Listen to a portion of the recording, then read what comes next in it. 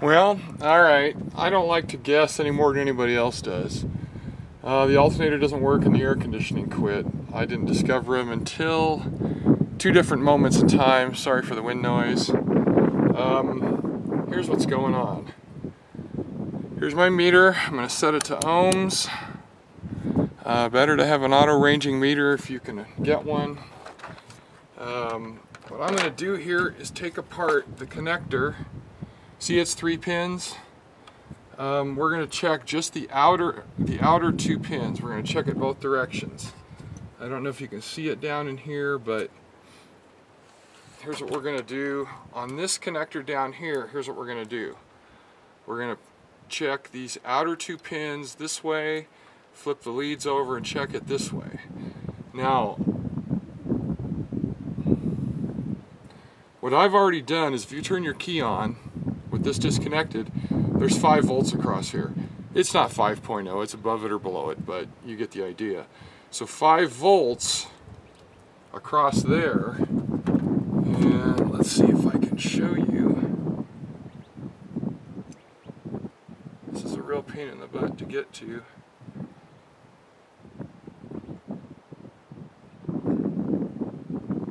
.4, 0.5 ohms, okay. So half an ohm is very close to a dead short. So in this case, we're just going to call it a dead short.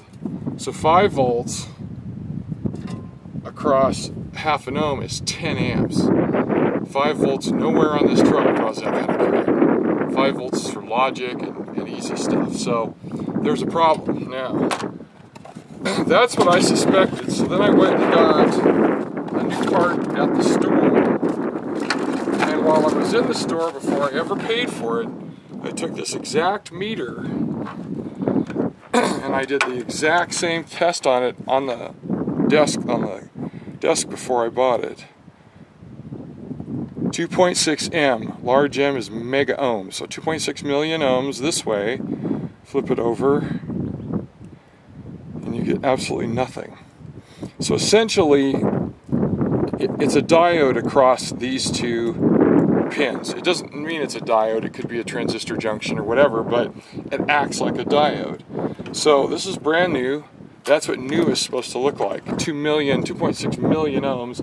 That thing's half an ohm. So that thing right here, the original, I think it's probably the original for this engine, crankshaft, it's called an engine speed sensor technically, but some places, some people call it an engine crankshaft position sensor. It's not, it's just RPM. There's a notch that travels around the bottom of this and gives the computer RPM, and that tells it, oh, the engine's spinning, so I'll let you turn on the AC and I'll let you turn on the alternator, or it turns itself on. So now that I've confirmed that that thing is bad 2 ways, I measured it half an ohm. If you do the math, 5 volts divided by 0.5 is 10 amps. Something's wrong with that completely on 5 volts. But to verify it before I even purchased this, I measured it here and it was fine. So the next step is to get under there. There's a bolt up here. I think it's probably 10 millimeter that holds the connector. So I got to pop that. And there's 2, I can't tell what they are from here, probably 12s or 13s or 14s down there, and they're a real bear to reach, so I wouldn't put you through the pain and agony. But in a previous video, you can see that the alternator doesn't work, so we've established all that. Alright, so for right now, I'm going to shut you guys off till I get this done, and I'll be back. Alright, I got the old one out. It was a biatch. Okay, a few caveats. These are important. See the fan's loose? I didn't take it off because that's a huge freaking bolt in there, but there's 4 bolts that hold it to the clutch. Just take those out so this stupid thing's loose, so you can tilt it and get your wrench in easier. The bolts are 4 of these. They were 1/2 inch. I used a 1/2 inch ratchet wrench. You know, those stupid things fit in everywhere, and that's what I used. Now, to get in, man, I can't even video it, it's so dark in there. The 2 studs, there's 2 studs that stick out and then 2 nuts that hold this. to get to those, I used a 13 millimeter. A half might have fit, but a 13 fit, and I wasn't going to argue with it. The other thing I did, you'll see the belts off the alternator. Basically, all you need to do is put your 1/2-inch ratchet in here, take this loose from just the alternator and get it out of the way. What you're really doing is trying to get the tensioner to swing out more so you have more room to work. That and the fan being loose got it out. Now there was one tricky damn thing that I'm not even sure I can show you. Okay, let me point to it. There's a hole right there. And what that holds is these standoffs, these tie-offs right here. This one here and this one here. The top one right here goes in that hole right there. It's a 10 millimeter, it's really long, and you need a magnet to make sure you don't drop it, okay, while you're wrenching it out. That's one. The second one down below, let me point to it again.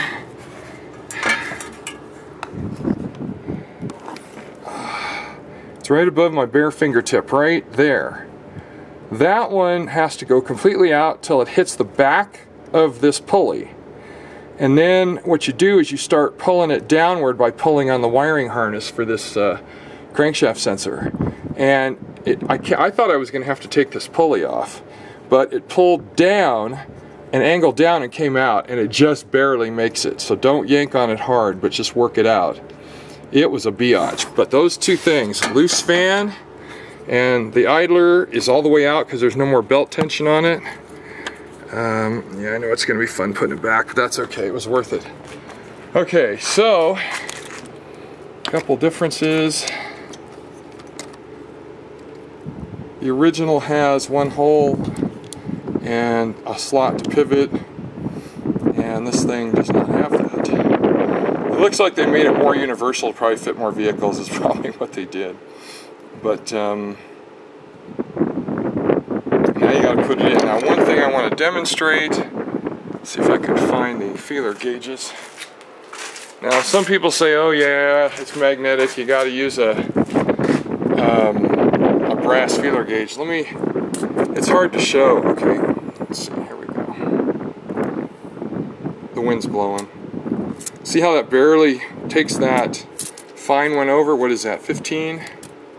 Now it's 1.5 thousandths. Man, I can't even add today. I thought that was 50.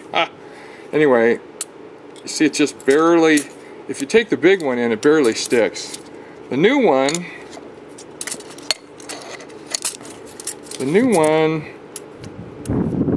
I think it sticks less. So I'm going to use a steel feeler gauge. I know I have a brass set somewhere, but I can't find them.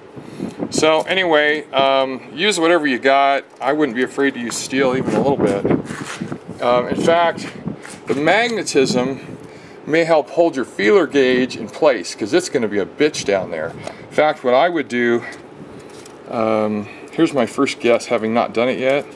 Take your 2, your 15, and your 35 off your set and put some tape at each end and put them in there and let the magnetism hold them in place. And then push down on it, tighten the nuts, and then pull them out. I don't think it's any harder than that, because having this whole damn thing hanging around down there, it's just going to be a total pain in the ass. There's not any room. Alright, so time to put it back in. I wanted to show you those hints for right now, but more later. One other improvement I just found is on the new one, the lower clamp, the lower strain relief, you see this edge, the whole edge is rounded. And that matters because when you're trying to get that stupid bolt out, rotating this helps a lot. This one didn't want to rotate because it's got square ends on it. So this is an improvement for installation and removal right here. It should help. In fact, see how far the distance is from the center of the hole to the edge? I'd be half tempted to cut about half of that off, but we'll see how it goes in. Well, as it turns out, it's a good thing to take the belt clear out of your way, man. All the way down to all the way up on this side, take it out. It just makes things easier. Like I said, the fan, that out of the way, And this thing unsprung will just make it a lot easier. Okay, so the new one's bolted in. I did just what I said I'd do. You tape it together, stick it in there, force it down with a screwdriver while you tighten the left nut. And that'll hold it in place till you tighten the right one. So now what I'm trying to do is show you guys. You see way down there, there's basically 3 fingers way down in that hole. There's 3 fingers, and the wires coming from the crank sensor have to go behind that. It's a bitch, man. I'm not kidding. I'm not being impolite here. I'm just telling you, it's a bitch. So now I'm going to try and put that bolt in I was telling you about earlier. But this is a note you need to remember. That thing's a pain in the butt. Okay, trying to get this bolt in. I'll be back in a bit. Alrighty, I got it routed. If you can see down there where the 3 fingers are, you take a screwdriver and you push that 3rd finger just gently on top of this. It holds everything out of the way. See that one? That's a bitch. They're all a bitch, I guarantee it. Here's another one. 10mm pain in the butt. But it's all installed. I got the belt back on. Let's go find out if it works. Alright kids, let's see what happens when we start it up. Oh, look at that! Needle has climbed to 12 volts and higher. That's awesome. I love it, I love it. Alright, so the only thing left to do is unmodify the air conditioning circuit, put it back stock, and see if this crankshaft sensor fixed that too. I suspect it probably did. But I'll leave the wire in and all that so that if I ever need to modify it in the future, everything's already laid out. Let me show you what I mean. Hot damn, it's working. Alright, so there's the air conditioning modification. There's the wire, and there's the relay. So I'm going to put all that back stock, but I'm going to leave the wire there in case I ever have to put it back to this modified condition. Because I think all of this was this cotton picking crankshaft sensor, and I want this to regulate the temperature properly so it doesn't freeze up the core. I want that to work properly. So anyway, that's it for now. It works, it's fixed. I showed you earlier how to check it with an ohm meter, and man oh man, that just about guaranteed a perfect diagnosis, because guessing is bullshit. This is a $70 part, and to be wrong is a pain in the ass. Anyway, that's it for now, man. I gotta go have dinner. See you, bye.